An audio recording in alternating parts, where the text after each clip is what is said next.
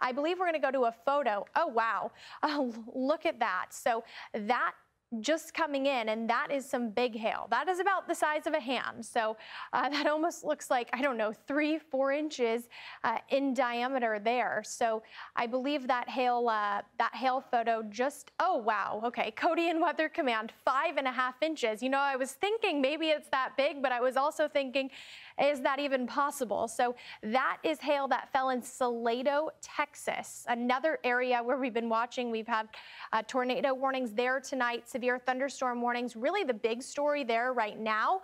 But as you're seeing that hail, you're seeing the damage that can come along with those severe thunderstorm warnings as well, because hail's a big concern, and also straight line winds can be very damaging too. They have the capability to down trees, but if you're just getting ready to go to bed, perhaps your car's outside, you want to move it inside if you live in any of these warned severe areas.